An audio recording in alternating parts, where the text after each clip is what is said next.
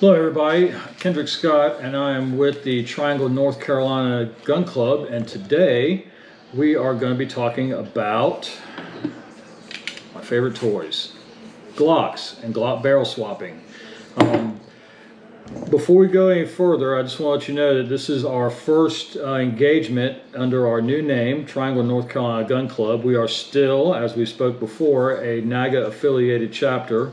We are serving the Triangle area, as the name kind of denotes, and we are still the home gun club of Eagle One. So that being said, I want to go ahead and get started today, and the reason that we're here doing this obviously is because of the COVID-19 virus has kind of kept us away from Eagle One and having our in-person chapter meetings, but we've been getting a lot of calls for different things, and one of the things that we get questioned a lot about, or at least I definitely take a lot of questions for, are this Glock barrel swapping thing. How does that work? And it's just something that I think it's better to show you than to try and explain it to you with either a picture or just talking. So we're going to try and bring this to you today. It'll be the first of two classes that we're going to offer. Our second one's going to be to talk about some AR-15 pistols that we get asked about a lot as well. But right now we're going to talk about Glocks and barrels. So first, let's go with some quick safety rules. Is that we do everything with the Triangle North Carolina Gun Club. Safety, safety, safety is so important and paramount. So I want you to know that everything that you see that I'm going to be holding up here has already been safety checked. But we're going to go ahead and just quick review of what those safety rules are. Remember, muzzle always pointed in a safe direction. Never pointed at something you don't intend to destroy. Always keep your finger off of the trigger until you are ready to shoot. Know your target and what is beyond it. And lastly is whenever a firearm falls, do not try to catch one of these. If it's falling, it's safer to let it hit the ground than for you to try and grab it and hold it by accidentally letting your finger slip in here and cause an accidental discharge. So again, all of these have been checked. You're going to see them all locked open. I may close one from time to time, but we're going to go ahead and get into the meat of what we want to talk about. So, Glock barrel swaps. Why would we want to do that? In short, to save some money. What I'm going to show you is how you can take and buy one pistol and shoot 3 different types of bullets through the same gun, instead of buying 3 different pistols.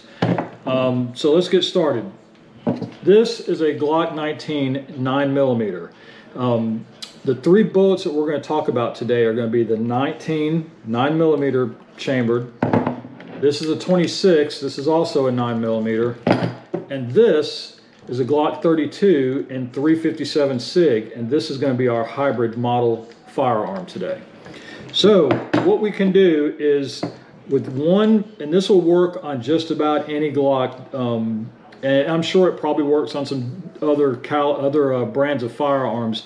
My experience is using this with the Glock brand, so that's why I'm going to go up. You'll probably have to just do your own research to find out if SIG or HK or Smith & Wesson or any of these other companies are this modular. So let's start with this. This, as purchased, is a Glock 32 chambered in 357 SIG. Not to be confused with 357 Magnum. This is the 357 SIG bullet. As it comes, it's shot out of this pistol.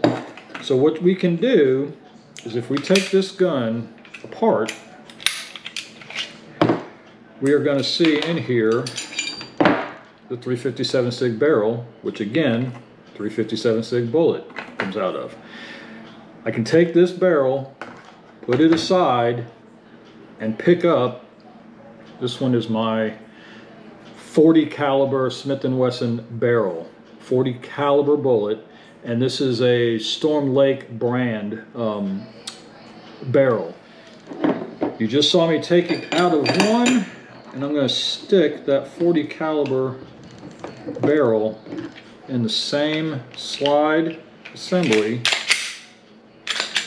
and now you see this is now turned into a Glock 23, which is a 40 caliber pistol. The 40 caliber bullet and the 357 SIG bullet share the same case or diameter to the bottom of the case, I guess is a better way to explain it, which is how they're able to cycle. And the other interesting thing, magazines are the exact same. So if I take my 40 caliber bullet, and this is a 357 SIG magazine that came with this gun, as you can see, I can load it in here. I can take it out. This is a Glock 23 40 caliber magazine, and of course the 40 caliber bullet fits in it. I can also take that same 357 SIG bullet in this 40 caliber magazine, and it also fits in it. So that now I've shot 357 SIG, my barrel, out and replaced it with a 40 caliber Smith & Wesson barrel in here. Now I can even change again and go from here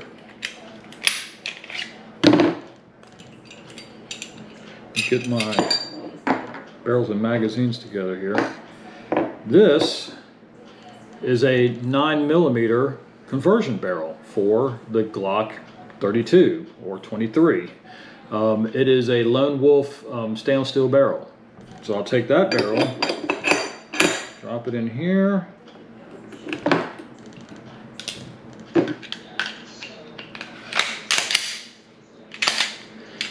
same gun, same frame, same slide. Now the third different barrel that I've put in here, and we went from running 357 SIG, 40 Smith & Wesson, 9mm. One gun, 3 different bullets. So the question sometimes I get when I tell folks I do this all the time is, how does that work, or how are those things able to be that modular? So the thing is,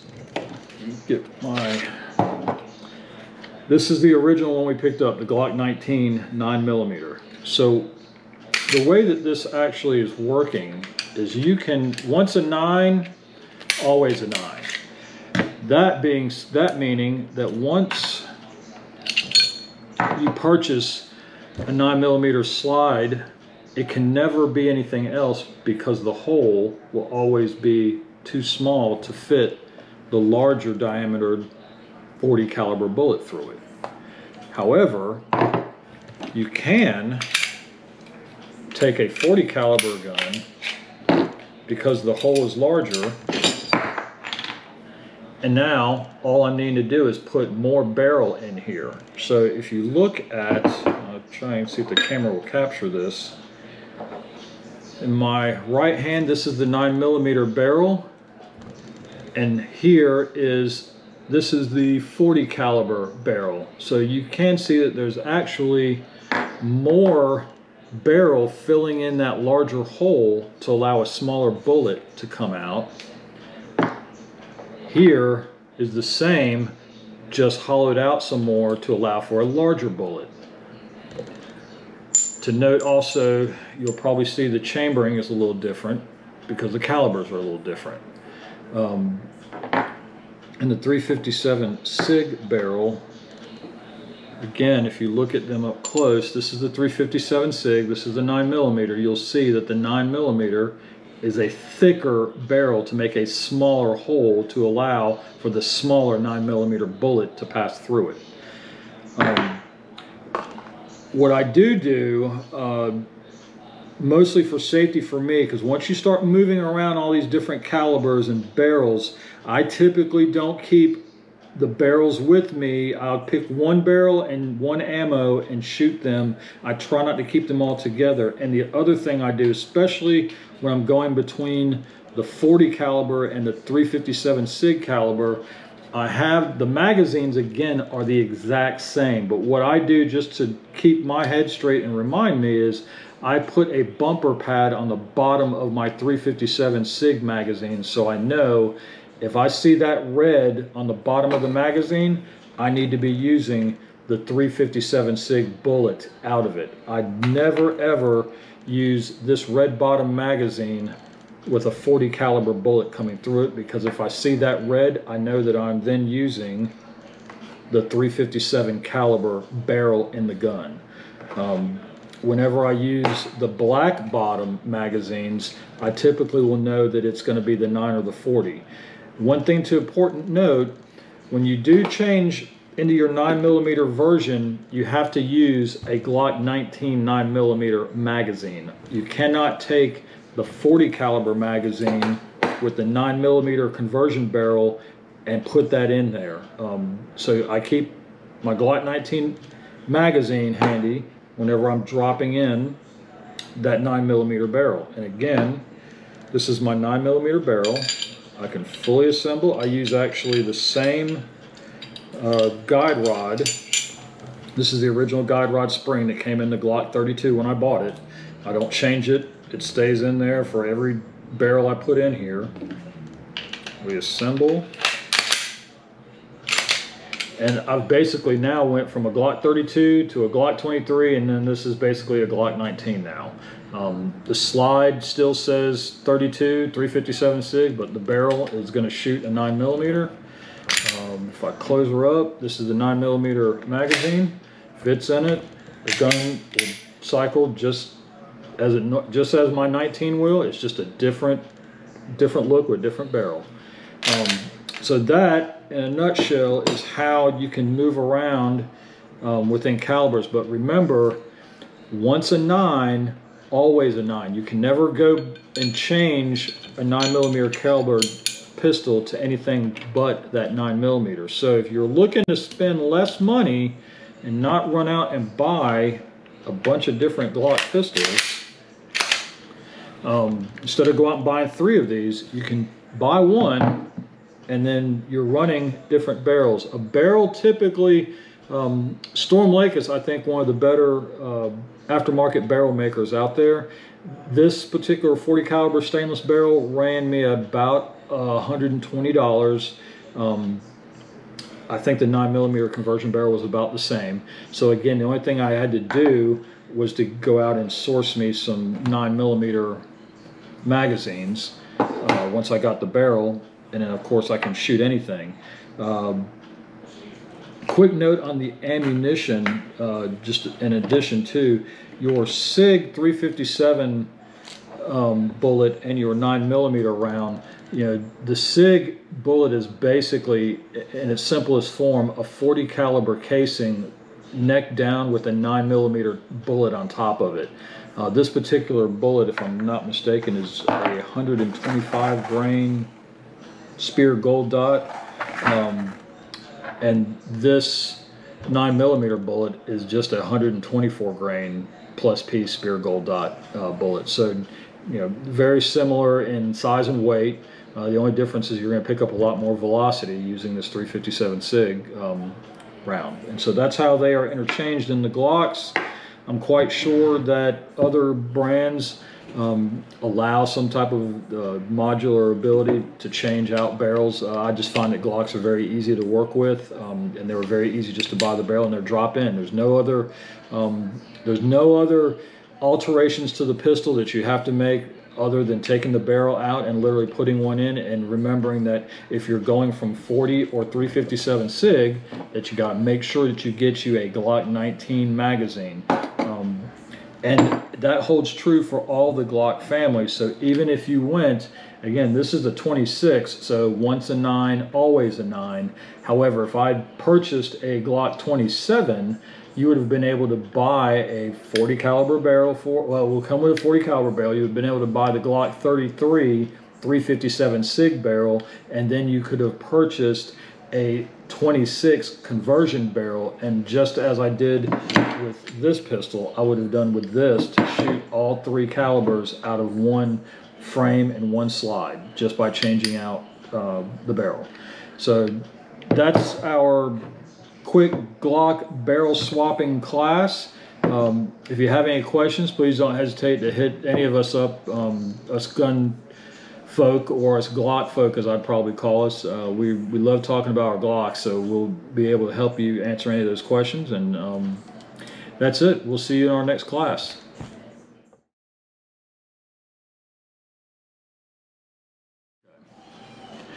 All right, well, welcome everybody. This is our second engagement of our new Triangle, North Carolina Gun Club chapter here in Raleigh, North Carolina.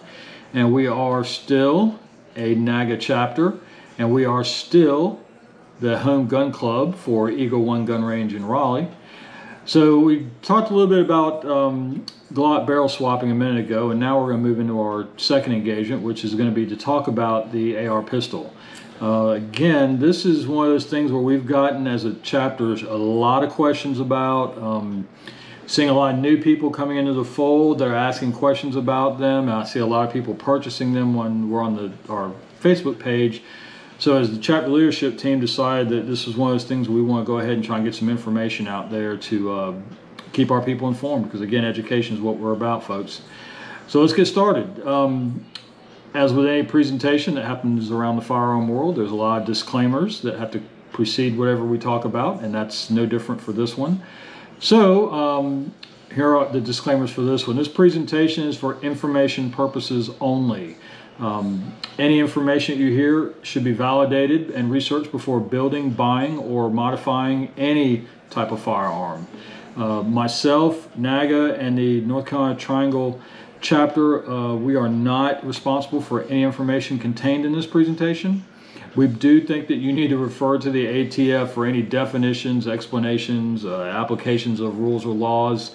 As with any firearm, make sure you know the laws governing that purchase and what you're buying. And it's very, very tricky, as you're about to hear, with the SBR versus the AR pistol.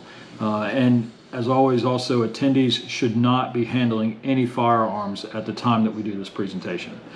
All right, folks, so those are all our legal disclaimers we need to get out of the way. One more housekeeping item is we'd like to make sure we start any engagement off with some safety rules. And so these are the safety rules we want to give you for today.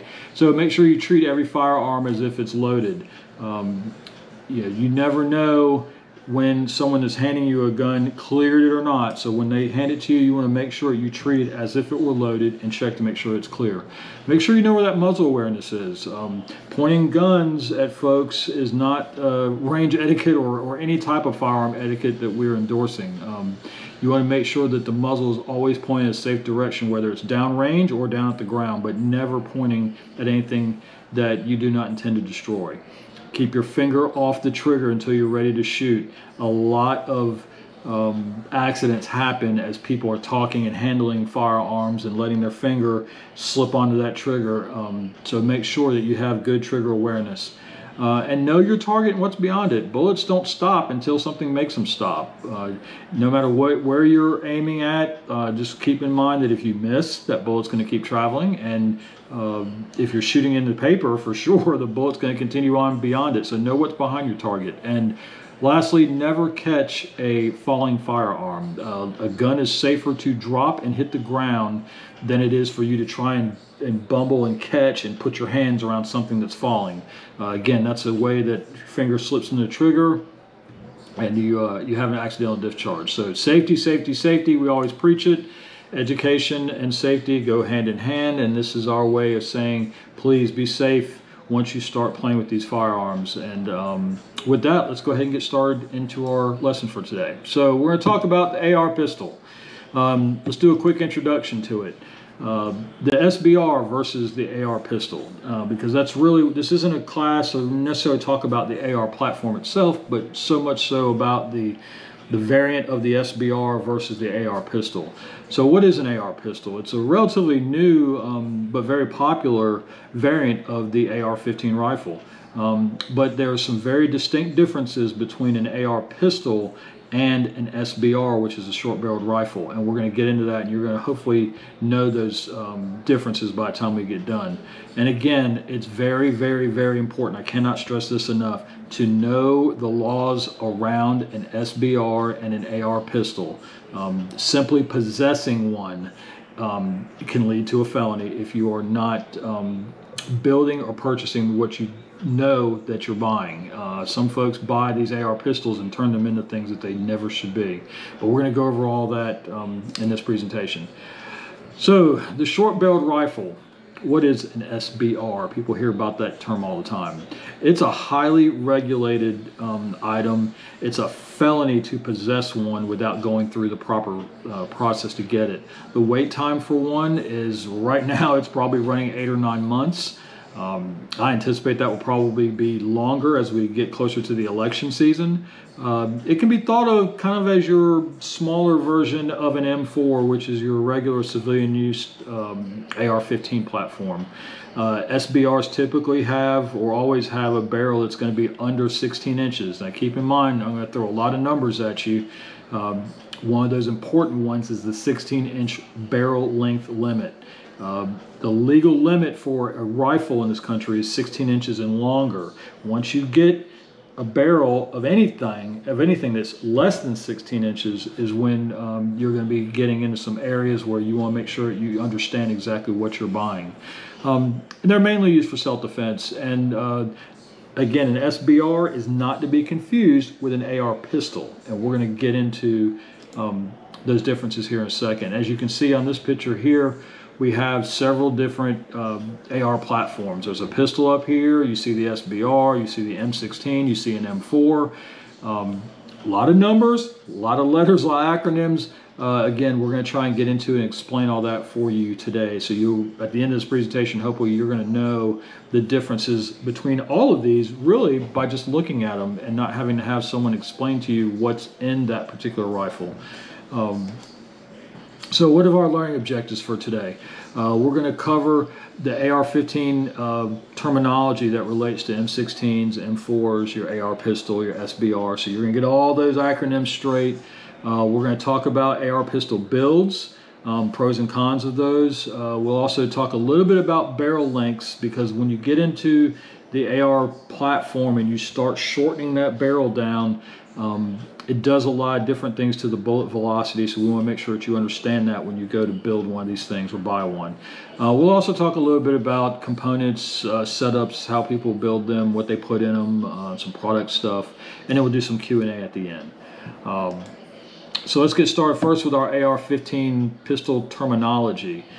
So the definition of an AR pistol, the actual ATF definition is very complex and always changing.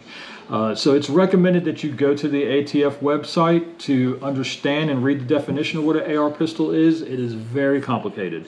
But you need to know that definition and the ramifications for not knowing that definition when you go to put together an AR pistol. AR pistols are not governed by the NFA or the National Firearms Act, and you're going to hear that NFA term quite a bit as we talk about an SBR, short-barreled rifle, versus an AR pistol, and how those two things are related to the NFA.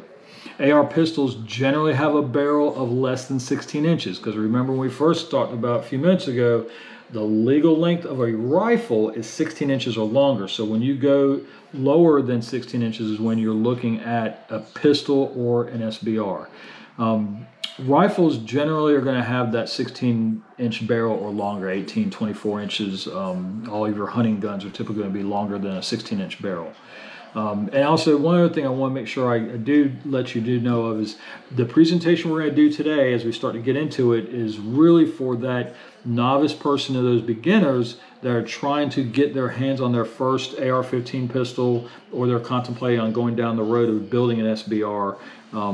We're not going to go into the really high-end barrel twist rates and all those things. So keep that in mind as you're going listening to this presentation. Is that the audience that we really want to speak to right now are you folks that are thinking about buying an AR pistol or are possibly getting ready to do an SBR.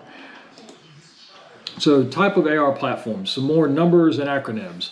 An M16, what is that? So the M16 is the original, quote, AR-15 rifle. It's a military weapon. It has typically a full auto rate of fire. Its original design was a 20-inch barrel with a fixed stock on the back of it. So that's your garden variety, if you will, M16. Your M4 is going to be that same rifle, but with a shorter barrel, 16 inches, and we're going to add a telescoping or collapsible stock and take away that fixed stock that the M16 had. So basically what you're doing is you're shortening that package down to a smaller rifle. An SBR is a platform for the AR where below 16 inches is the barrel now, and it still retains that collapsible stock. So we're collapsible stock, shorter barrel. Those guns are regulated by the National Firearms Act, or the NFA. The AR pistol is nothing more than a smaller M4. Okay, so we're going shorter barrel than 16 inches, but it's the rear part, the buttstock, that's going to change. And we're going to show you a little bit about what that really looks like in a minute. The vertical foregrip, and these are things that you need to know these terminologies because it's going to apply to, and you're going to understand them when you see pictures of these different types of rifles and pistols and SBR variants. So the vertical foregrip, that's generally an attachment that is put on a rifle that's in front of the trigger, and as its name denotes, it's a vertical foregrip, 90 degrees. It's just straight up and down in front of the trigger, and it kind of makes the weapon so that you have to use two hands to shoot it. Keep in mind, pistol designed to be shot with one hand, but anytime you add that vertical foregrip, you're now saying that that weapon is to be shot with two hands and not one, which is a rifle characteristic. There is such a thing called a 45-degree foregrip, which you're going to see a picture of, but just think foregrip that's bent backwards. That is not a 90 degrees, it's a 45-degree slanted foregrip. A stock is an essential part of a rifle. You do not have stocks on pistols, and as we see some pictures here shortly, you're going to understand why I say that. The pistol brace, though, is what you do find on a pistol, and that is nothing more than a stabilizing brace that enables you to fire an AR pistol in a more controlled manner. We do need to know a little bit about powder burn rates, but I don't want to go really deep into that because, again, I'm trying to keep this to that entry and novice level person. The powder burn rate, just think of the amount of gunpowder that's in a bullet. That powder burns, creates pressure, which pushes the bullet down the rifle barrel and out the end of the muzzle. It's important to know that when we start talking about shortening down the AR-15 platform. Length of pull, these are probably two really, maybe I would say a little bit higher level things that we're going to go ahead and cover, but just bear with me because I think it is important that you know that. The length of pull, so the ATF is advised that a length of pull that exceeds 13.5 inches may constitute a redesign of a pistol brace and turn it into a stock. That's very important because of the definition of a rifle characteristic versus a pistol. The overall length, which is measured from the muzzle minus any type of muzzle brake you have, so from there to the rear of a pistol brace in its shortest form, is what the overall length measurement encompasses. And that's important because once that length is below 26 inches, that is called any other weapon in the National Firearm Act, or AOW, and those require a tax stamp, and those are a registered NFA item. Okay, so I think that's enough for terminology and vocabulary, so let's take a look now at what measuring AOL, or overall length, and length of pull really mean.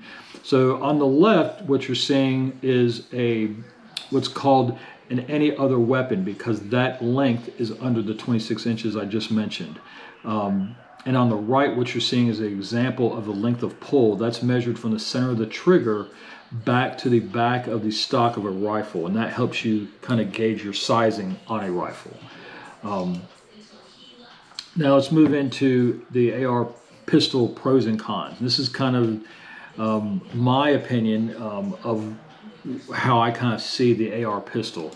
And keep in mind, as with anything that's firearm related, a lot of things are going to be opinion based and personal preferences. I'm going to give you the best of my knowledge and my opinion on the AR pistol with this pro and con section. So what are pros of the AR pistol? Well, it's shorter in length, which means it's easier to maneuver, like in and out of a vehicle.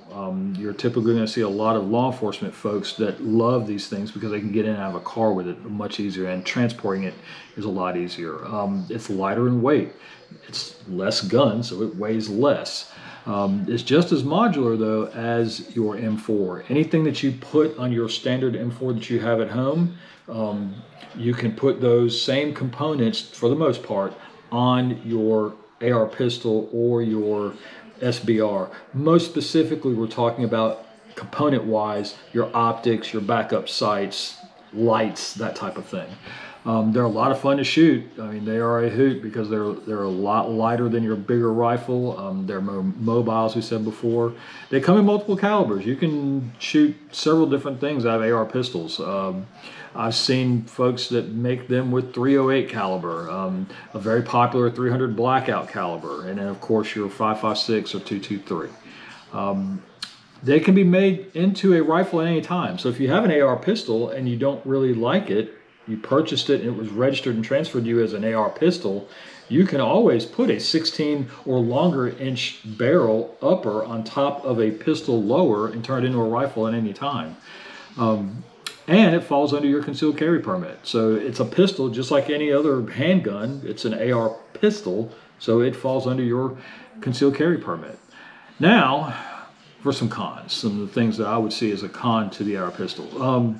You gotta be really careful with when you build these. You really need to know the law and know the rules around AR pistols and SBRs and the differences of those two things. And if you don't know that, or you're not taking the time to learn that, well, you are, because you're tuning into our presentation. But people that build these and don't know that can run afoul of the NFA. And again, as I said before, it's a felony if you get caught with one of those. Bullet performance, and this is subjective, but it is what it is. I'm going to try to explain it best I can, and we're going to have a little bit more description to it in just a second. But every time you shorten a barrel on an AR-15 platform gun, you are losing velocity off the bullet, and that goes back to talking about that powder burn rate that we discussed, and I'll get a little bit more detail on that in just a second. So you have some low light issues with some of these AR pistols. I've seen folks that have made them as short as 7.5 inch barrel on them. You shoot that in a low light situation, you're gonna have a muzzle flash that's gonna blind you. They're great for self-defense, but they're extremely loud because you are, again, you're bringing that muzzle blast that much closer to your ears by shortening the barrel, and they are very loud. Even with a suppressor, your 5.56 and .223 is not going to be quiet to where you can shoot it without ear protection on. And as I talked about before, if you start out with an AR pistol lower, it's pretty much going to stay a pistol until you can convert it into that longer rifle. But if you buy a rifle lower, that always will be a rifle. You cannot convert that to a pistol by the letter of the law. So let's look a little bit now about these pistols and barrel lengths. We're going to talk about that as one of the cons I had. So what you see here now in front of you is a chart that is going to take, what I want you to really look at are those first two columns on this chart, the barrel length in inches and the muzzle velocity in feet per second. So what this chart is showing you is the velocity of a .223 55 grain full metal jacket bullet from a 26 inch barrel and the speed that that bullet's coming out at the muzzle all the way down to a 6 inch barrel and what that velocity is doing. So let's take a standard M16, which is the original one we talked about, right? The 20 inch barrel, fixed stock military rifle. If you look at the chart, you're going to find that that bullet comes out of the gun at 3,071 feet per second. Very fast. So when you take that M16 with a 20 inch barrel and now we bring it down by 4 inches to a 16.5 inch barrel, well, it's, you know, little 3.5 inches, you see that the velocity is going to drop from 3,071 feet per second down to 2,968 feet per second. So what I mentioned before is every time you're shortening that barrel, you're losing velocity on the bullet, i.e. you're making it less effective. Let's take the M4 16.5 inch and bring it down 4.5 more inches to a 10-inch barrel. Now you see the velocity at 2,489 feet per second. And if you go even 2 more inches down to an 8-inch barrel, you're looking at 2,296 feet per second. So we went from 3,071 feet per second by shortening that barrel from 20 inches down to 8-inch barrel. You're now talking down to 2,296 feet per second. Now, in the grand scheme of things, target's getting hit with that, they're not going to know the difference. But the performance of the bullet is a whole different thing. You are losing about 16% velocity on the round just going from your M4 to a 10-inch, so a 16-inch barrel to a 10-inch barrel. And then when you go from that M4 all the way down to that 8-inch, you're losing almost a quarter of the velocity of the round, 23% roughly, by cutting that barrel down. So one of the cons, and again, this is just in my opinion, is that with a 5.56 round, the purpose of it is all of that velocity is behind it. Well, you're defeating that every time you start chopping the barrel down. Again, it's not to say that you have an ineffective weapon. You have a less effective round is what you wind up with, because again, you are the powder burn rate that we talked about before. That bullet has burnt up all of its powder and created all the pressure it needs to achieve its maximum velocity in 20 inches of barrel. When you start cutting that down and shortening it, what you end up doing is the bullet is leaving the gun before all the powder is burned up and all the pressure has been created to push the bullet as fast as it's really built to go, and you wind up with a slower bullet because it's leaving the barrel with gunpowder basically still burning in the barrel, and that's that big flash of pressure you see coming out of the end of the gun. All of that is wasted energy, where if you have the longer barrel, you squeeze more velocity out of it. Keep that in mind as we talk about the 300 Blackout, though. I think that's where we're going to see some things come back for the AR pistol, if you will. So now looking at the common calibers that you find the AR pistol, and you see here is the 5.56 or the 223 and that 300 Blackout round. As you can see by looking at them, the size of the 5.56 bullet as compared to the 300 Blackout, the 300 Blackout is much larger and delivers much more energy than that 5.56 will.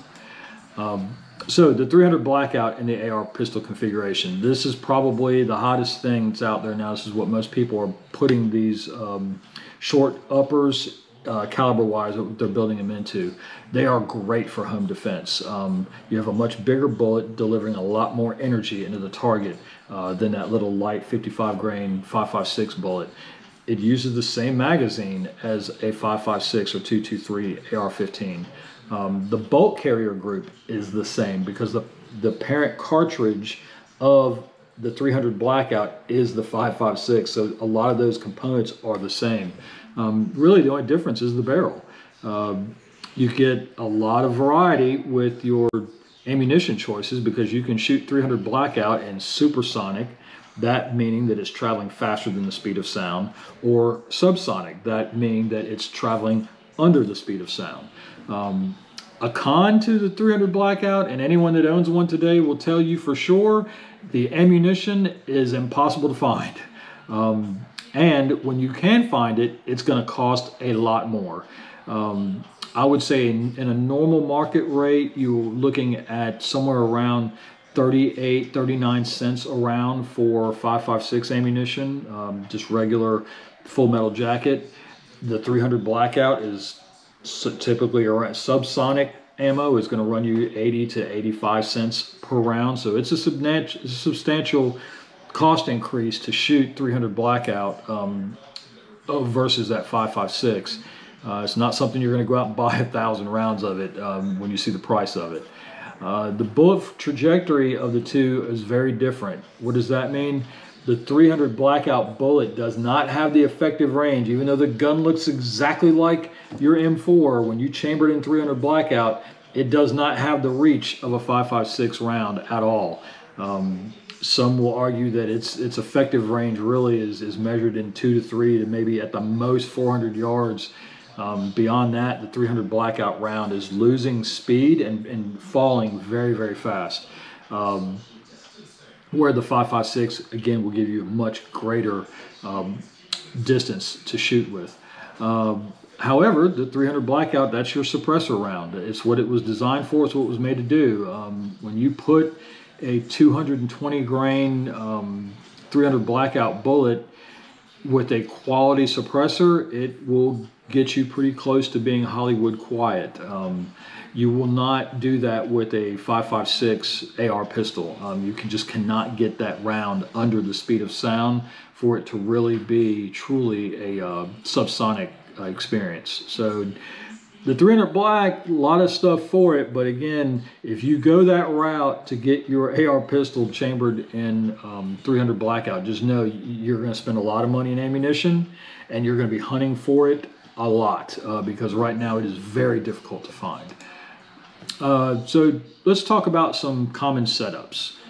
Just what you typically are going to find. Again, this is not all encompassing. I just grabbed a few pictures of AR pistols to kind of give you an idea of what they look like and what's in them. Typically your AR pistol is going to have a red dot on it.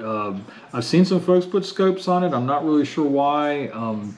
You don't have the precision over long distances with a really short barrel. So to use a scope on a AR pistol, from my experience, has not been something that I would do. Your red dot optics, again, if you're looking at a home defense weapon, red dot optics are the way to go. They're much faster, they're much cleaner, they're much smaller, and they don't take as much work to get a zero in. Typically, most folks I see setting up AR pistols, they zero those at just 50 yards. Again, it's a self-defense weapon. It's not a precision long-distance shooting gun. You're not going to take a 10-inch, even in 5.56 AR pistol and go out and shoot at 500 yards with it, even if you use a scope. It's not what it's designed to do. They're designed to shoot shorter distances, so you set the zero at a shorter distance versus a longer one. There's a lot of different popular braces out there for your AR pistol. SB Tactical makes a lot of the newer ones that are kind of cool. The SIG was the first brace that really kind of started all of this stuff. The Blade Shockwave brace was probably the first inexpensive, very quick way to get into an AR pistol. They come in fixed, adjustable, or foldable type braces. And again, any modification that you do cosmetically to an M4, you can do to an AR pistol. Again, I'm talking about just your lights, your sights, your optics, slings, that type of thing. And you can also put AR pistols in a covert type container. Like I've seen some folks stick them in tennis rack carriers or tennis bags because they're that small and they can fit those in that. And it's not as overt as walking around with a rifle case. But it's all about the brace, right? It's all about the pistol brace. So here, the main difference between an SBR and an AR pistol is what's on the back end of the gun, and that's going to be the AR pistol brace. It's a brace. It is not, I repeat, it is not a stock. It's the incorrect use of the vocabulary to call it a brace of stock, and legally you don't want to be calling your AR pistol brace your stock. Again, it's a brace. It's aiding you shooting a AR pistol, so it's a brace, not a stock.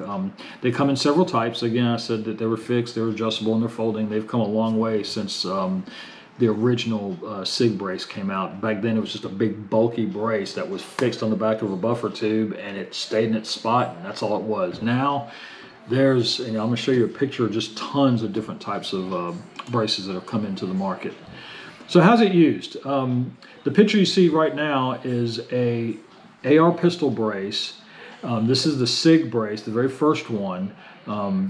And how it's designed to be used is that you put your arm through it, and as you see the Velcro straps that wrap around your forearm allows you to shoot it in a one-handed fashion.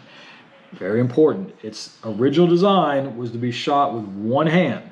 That's why when we talked in the beginning of the presentation about vertical foregrips, a vertical foregrip is a rifle characteristic which implies that the weapon is to be used with two hands.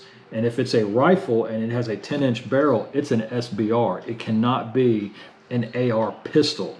So that's where folks that don't understand the law and the rules behind building these things kind of run afoul of the NFA, because they don't want to do that tax stamp. They don't want to do all that weighting.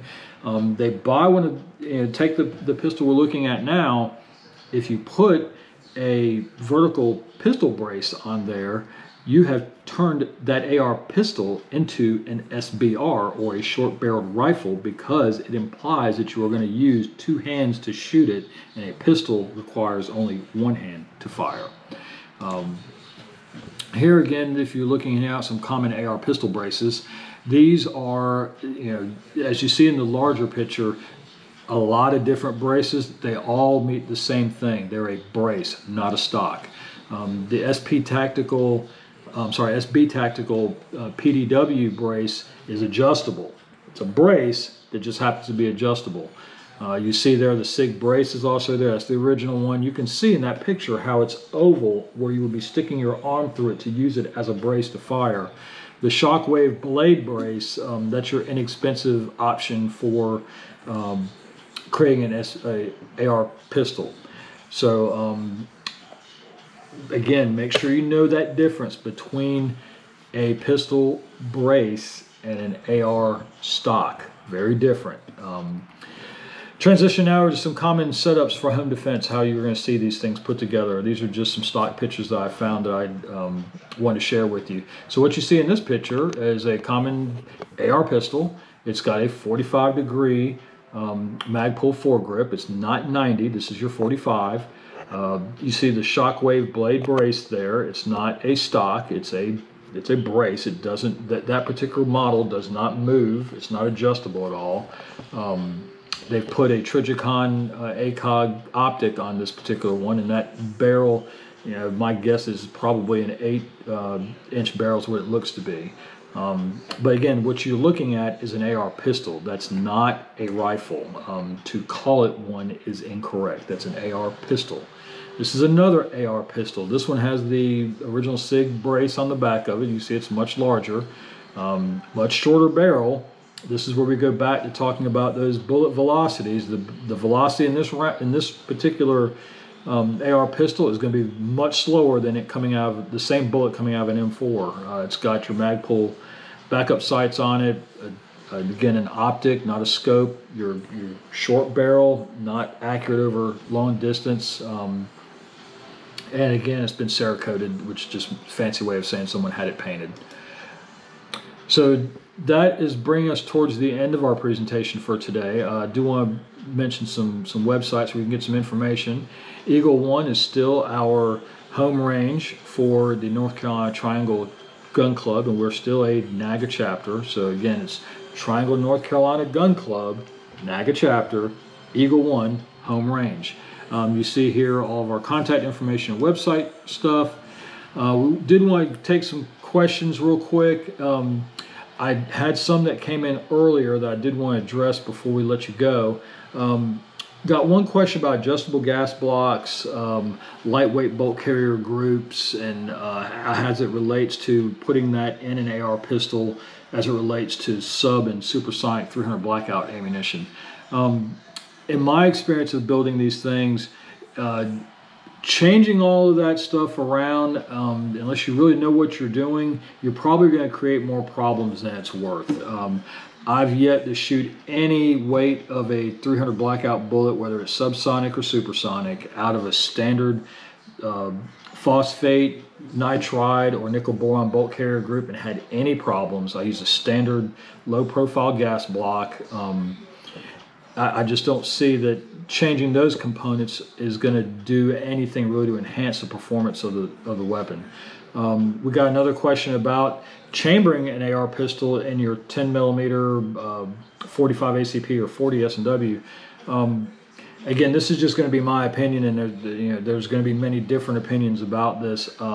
Me personally, I believe that if you're going to have a package that's that big, you put a rifle bullet in it. I'm not a fan of building an AR pistol to put a pistol round in it. I know there's a lot of folks that don't agree with that, especially your pistol caliber Scorpion owning folks. That, for me, if I'm going to shoot a pistol round, I'll put it in a handgun. If I'm going to shoot an AR pistol, I'm going to put a 5.56, a 223, a 308, a 300 blackout round in it. Absolutely nothing wrong with doing that, but that's just, again, my personal take on it. Last question we got was the bullpup style weapon versus a standard AR pistol. So what the bullpup, now let me go back kind of define it. Bullpup is basically a type of firearm where the action, the chamber if you will, is behind the trigger instead of above it or in front of it. So it kind of can shorten the gun because the action is in the stock in the back end of the gun. The bullpup will get you around having to do the NFA paperwork because you're going to be making the design of the gun is just short because the action is put into the rear of the gun to where it's really longer if you move the action forward. So what you're really doing is just you're getting around having to do an NFA paperwork item. But what I would offer to you is this: if you're used to using an M4 and all the controls that you're used to using with an M4, they are not going to be in the same position in a bullpup type gun.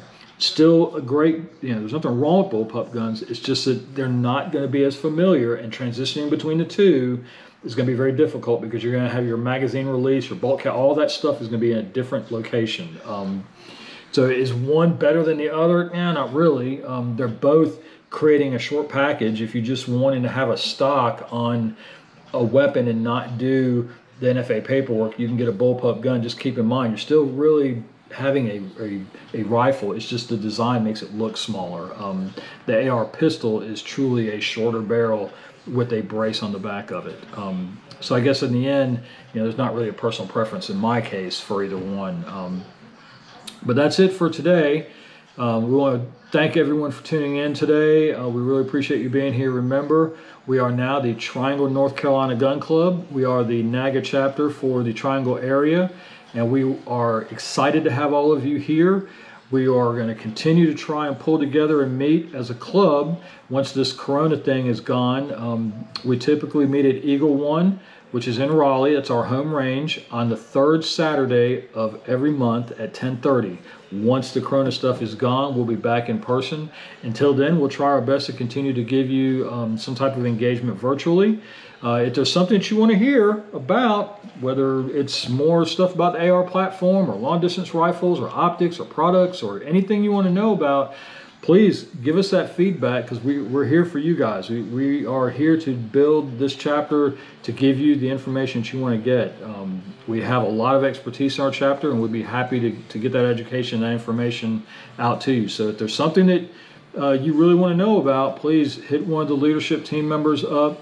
While I'm at that, let me give a roll call to working with the greatest team out there. DeLon Fletcher is our IT guy that keeps us straight with all these productions that we're doing. Joy Allen, Reginald Roundtree, Kevin Bond, Al Dorlands, and again, I'm Kendrick Scott. I am the chapter president, and again, we want to hear from you. Please reach out to one of us and let us know. Thanks for attending today, and we'll see you next time.